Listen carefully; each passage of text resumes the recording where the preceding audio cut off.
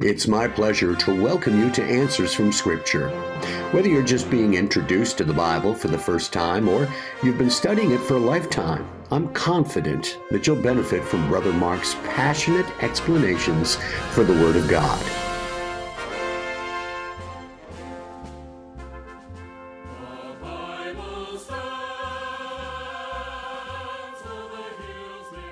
Hey, welcome back, friends and neighbors. I'm your host, Brother Mark.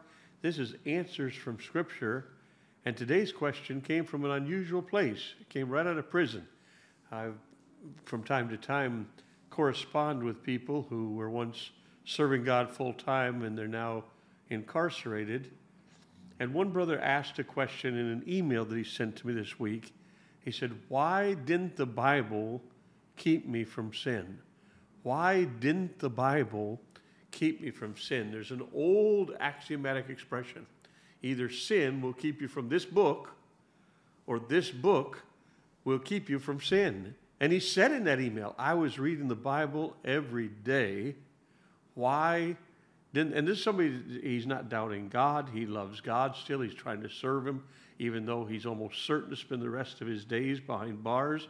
He hasn't given up on God, but he just asked the very honest question, why didn't the Bible keep me from sin? I've seen some of the people that backslid the worst, backslid straight from Bible college. I know people like this man who were reading their Bible day after day after day, and yet went into sin. Why didn't the Bible keep me from sin? Turn to Psalm 119 with me. We're going to start with verse 9, because I want to show from whence we get that expression. Either sin will keep you from this book, or this book will keep you from sin. Here are two verses in the Bible that explain that a little bit. In verse 9, Psalm 119, the longest psalm, it's all about the Word of God. And in verse 9 it says, "Wherewithal shall a young man cleanse his way? By taking heed thereto, according to thy word." Notice what it doesn't say. By reading devotions every day. Now, it's important to read. Thou shalt read therein all the days of thy life. It's important to read. It's important to have the Christian discipline of reading God's word. But take heed thereto says, wake up! Pay attention! And that's a whole different ballgame between those who just read God's word and those who take heed, who pay attention, who follow its precepts. Look, if you will, at verse 11, maybe even more famous verse on the same topic. Thy word have I hid in mine heart, that I might not sin against thee. He was saying, God, I'm trusting your word to keep me from sin. But notice what he didn't say. I've read a chapter every day that I might not sin against thee. Or I've read an hour every day that I might not sin against thee. Or I've read 2 hours every day that I might not sin against thee. He said, I wake up, I pay attention, I take heed, I hide it in my heart. I want my thoughts to be more like God's thoughts. I want my ways to be more like God's ways. I want my heart to crave the truth of Scripture, and I want to learn to live it. I want to apply God's paths to my life. There's a whole different story between someone who reads therein all the days of his life and someone who takes heed and hides it in his word. We think of Psalm 1. Blessed is the man who walketh not in the counsel of the ungodly, nor standeth in the way of sinners, nor sitteth in the seat of the scornful, but his delight is in the law of the Lord. And in his law doth he meditate day and night. It's not just he reads the Bible. He did his devotions for the day, he crosses that off his to-do list and goes on to the next thing on his to-do list. But his delight is in it. He loves God's word. He's trying to place God's word in his heart. He thinks about it day and night. He meditates therein day and night. God's words to Joshua, this book of the law shall not depart out of thy mouth. That means you're talking about it all the time. You never stop talking about it. But thou shalt meditate therein day and night. That means you never stop thinking about it. That thou mayest observe to do whatsoever is written therein. That means you never stop acting upon it. You're talking about it. You're thinking about it. You're acting upon it. Then thou shalt make thy way prosperous. Then thou shalt have good success. These promises of success, the promise in Psalm 1 that you'll be fruitful, and your leaf also shall not wither, and whatsoever you doeth shall prosper. That promise isn't just for the person who says, I read my Bible every day. It's for the person who hid God's word in his heart, who thought about it day and night, had delighted in God's word. I can't wait to find out what God wants to say to me today so that I can improve my life and be a little bit more like he is. I want to change from Bible reading to prayer just to give you an analogy, to show you something that's similar.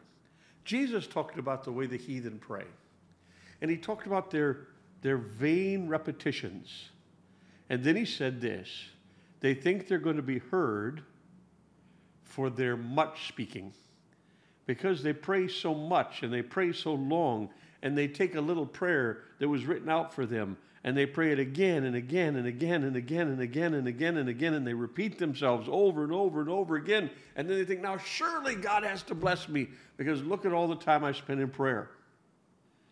Now think with me for a minute. Is it bad to spend long times in prayer? No. In the garden, Jesus spent 3 hours. Other times he spent all night. But is it bad to repeat yourself in prayer? No, you look for those 3 hours in the garden. He prayed the same prayer over and over and over again. It was much speaking, and it was much repetition, but it was anything but vain repetition. Vain means just empty, just going through the motions. Jesus was crying out to the Father. He was sweating sweat drops of blood. It's an earnest, effectual prayer of a righteous man that availeth much, not an empty, vain prayer. So you have two people praying, and they both think, I'm going to get God's blessings because I prayed 1 hour, and the other man prayed 1 hour. But the difference is, was it vain prayer? Was it tradition? Was it checking it off the list? Was it trying to impress God and man that you pray? Or was it sincere from your heart? Well, the same thing goes with Bible reading. This young man was, I was reading my Bible every day. But was it vain Bible reading? Be honest. There are days you read a chapter in the Bible, you get up from where you read, and you don't remember one single word you read. In fact, the next day, if you didn't write down what you read the chapter again, you can't remember, was that the chapter you read yesterday, or is this the chapter you're supposed to read today? It's, yes, you're reading your Bible. Okay, that's good. That's one of the commandments. Read therein all the days of thy life. But are you meditating in it? Are you thinking about it day and night? Are you delighting in it? Are you hiding its words in your heart? Are you trying to act upon it? That person, the Bible will keep him from sin. The person that's just checking off chapters on a list to impress God, you don't play God like that. You don't manipulate God. Here you are intentionally in sin and fornication, at least in your heart, if not in your everyday action, and then think, but I read 3 chapters. Surely that'll appease him for another day.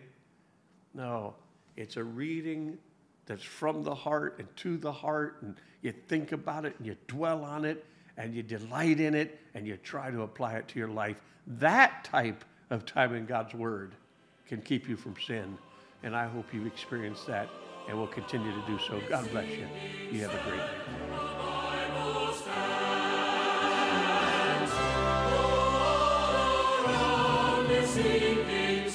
Thanks so much for listening.